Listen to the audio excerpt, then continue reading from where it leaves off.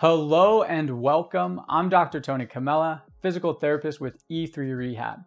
In today's video, I'm going to be showing you a few simple strategies in order to most effectively execute the forearm plank.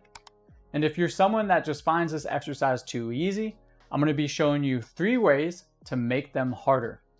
The forearm plank is an isometric anti-extension trunk exercise. In other words, you prevent extension of your lumbar spine by engaging your abdominals. To maximize activation of the rectus abdominis and obliques during the plank, try these 2 simple cues.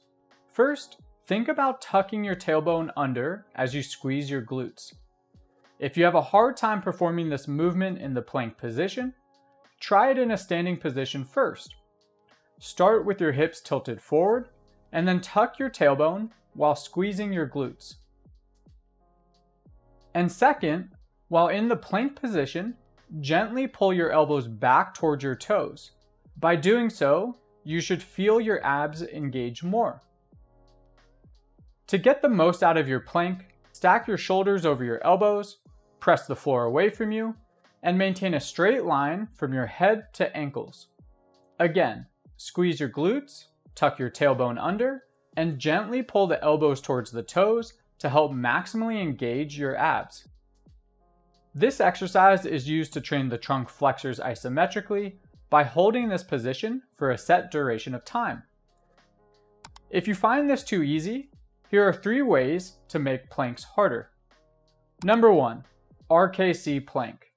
The setup and execution are similar to the standard forearm plank, except you are performing the previously mentioned cues at max effort. This high intensity hold should leave you shaking in a matter of seconds. Number 2, long lever plank. Instead of the elbows in line with the shoulder, you're going to now place the elbows just under your nose. Again, posterior tilt your pelvis and squeeze your glutes while driving the elbows back towards your toes. Compared to the standard forearm plank, this has been shown to elicit significantly greater activation of the abdominal muscles. And number 3, weighted plank. Same setup as the standard forearm plank, but now place a weight on your lower back and hips. At 20% of body weight and to failure, this variation has demonstrated similar rectus abdominis and external oblique activity to that of a 6-rep max back squat. Find an appropriate starting weight and progress weight as tolerated. Dosage will vary based on your goals, but 2 to 4 sets of 20 to 60 second holds 2 to 4 times a week at a challenging intensity can be an appropriate starting point for most individuals. In summary, the plank is a viable option for training isometric endurance of the trunk flexors, but in order to perform this most effectively, there are a few cues worth implementing.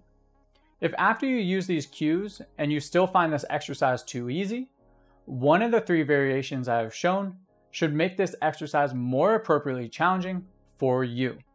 Thank you for watching. If you found this video helpful, tap that like button, subscribe, and even turn on notifications. If you have questions or suggestions on future content, just drop those below in the comments. Until next time.